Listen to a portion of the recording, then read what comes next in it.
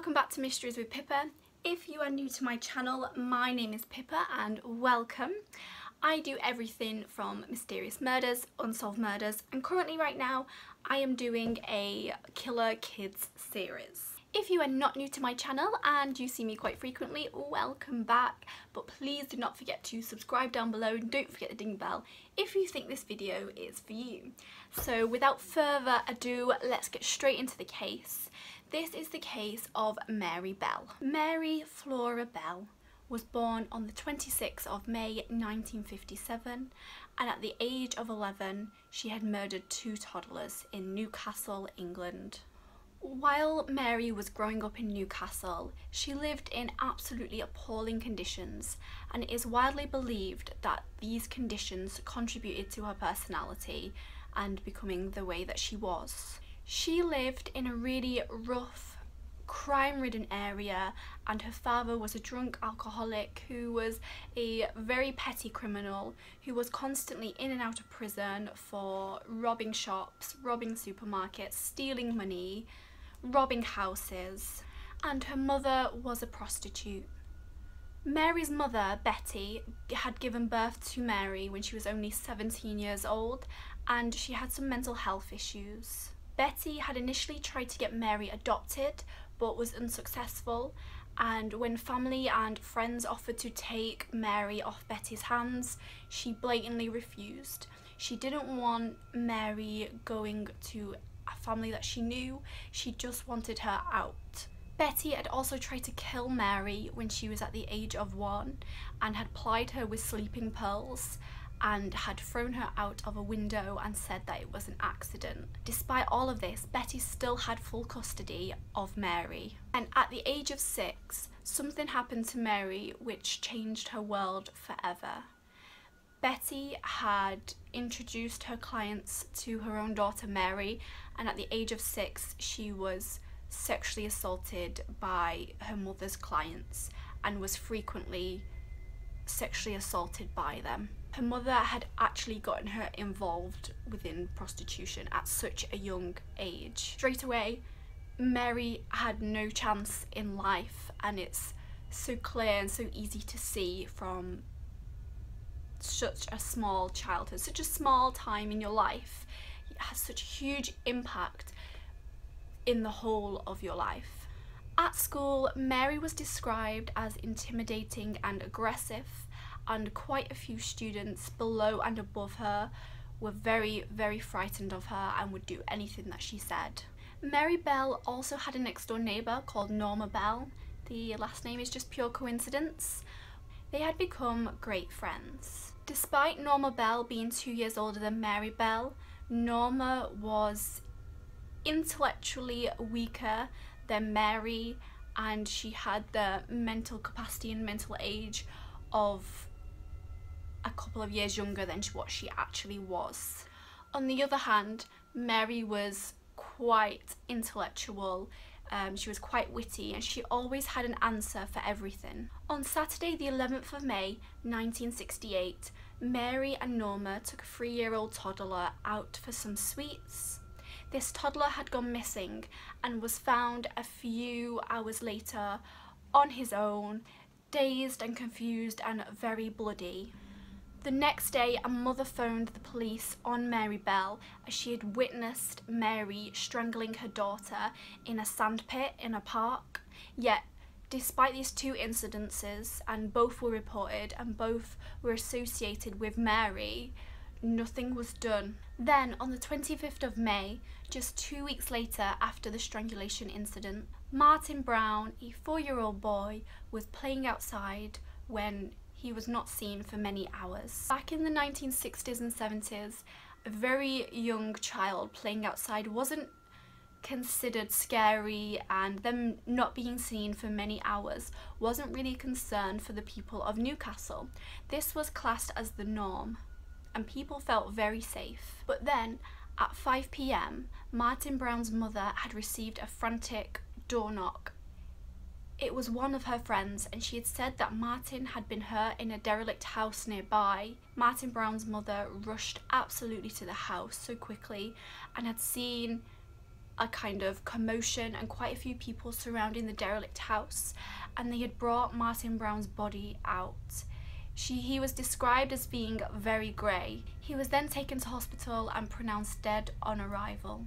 They couldn't find anything linking Martin Brown to a murder or anything suspicious happening, so they put it down to an accident. A worker had found him while passing the derelict house, and no one could explain why he was there, what had caused his death, and so everyone just tried to put it to bed as a freak accident. Then, 2 days later, a nursery nearby called and said that they had had a break-in.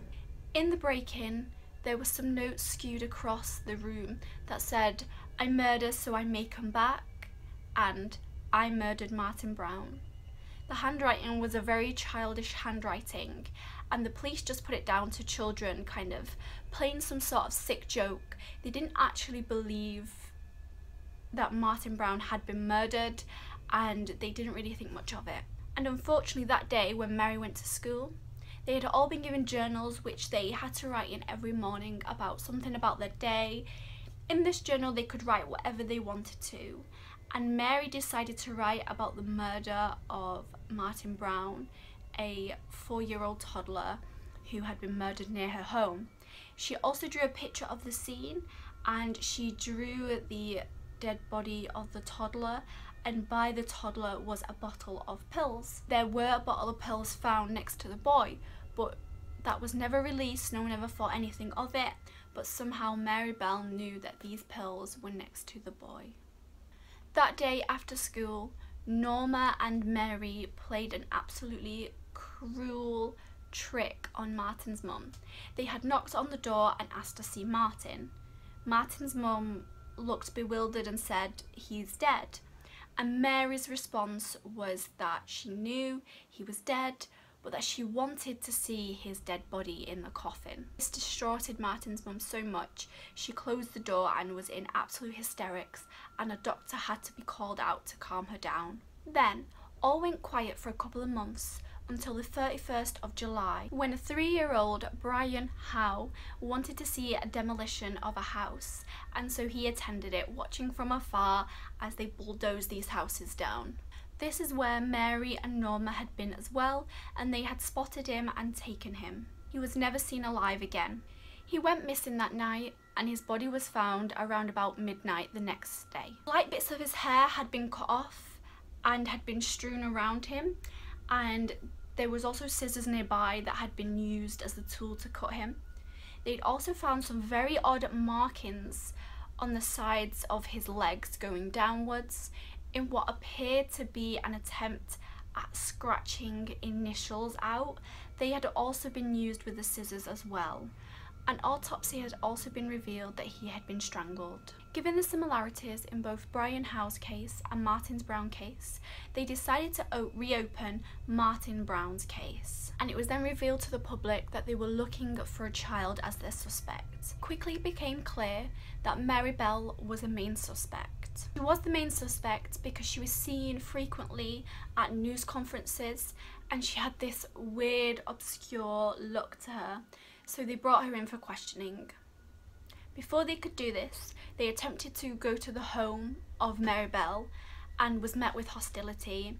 Her father had refused them entry, and her mother had said if they tried to enter that she would set the dog on them. And thankfully, a breakthrough had arrived when a 9-year-old boy who witnessed Brian Howe being murdered came forward. He too was mentally kind of weaker and had a mental age much younger than his actual natural age was. He said that Mary had this weird technique where she would say to the victim of the boy she was going to kill that they had a sore throat and that she was going to make it better. She then proceeded to put her hand around the throat of the child and squeeze tighter and tighter. This gave the police what they needed, and they actually managed to bring in both Norma and Mary in for questioning. Mary had denied killing the children, but when she went to court, Mary Bell was convicted for manslaughter under the term of diminished responsibility due to her age of killing both toddlers. Norma was acquitted under the pretenses that she was forced by Mary Bell. Then, at the age of 23, she was released from a mental institution that she had been for many years and had been given a new name and a new identity. So her mother, Betty, had frequently tried to sell stories about her, and there'd been a lot of issues. But Mary now has a husband and has a child and is under a new name and lives somewhere anonymously in the UK and hasn't killed since. It is believed that she had psychopathic tendencies and that this was caused by her lack of loving and compassion and a lot of neglect in her younger years, which I think she's very mournful of now and regrets immensely, and now leads a very, very normal life. You know, you hear cases of this where children kill who have psychopathic tendencies, and then they grow up to be absolutely fine after treatment, and it is so frightening to hear that a 10-year-old or 11-year-old even can kill 2 toddlers. I mean, she did release a book, and not much more is known because of the anonymity that she has, but it is just terrifying to hear this. I really did find this case fascinating today.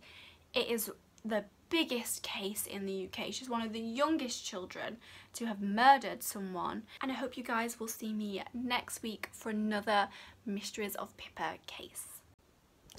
Hi guys, just a quick side note as well, if you guys would like to know more about me, because I mean the videos I do are purely case wise. If you guys would like to know more about me, maybe how I do my makeup, how I do my hair, maybe you'd like to hear some paranormal stories about me or some facts about me, please do let me know in the comments below, and I can make sure I get some more videos out, because I would love for you guys to know more about my personality.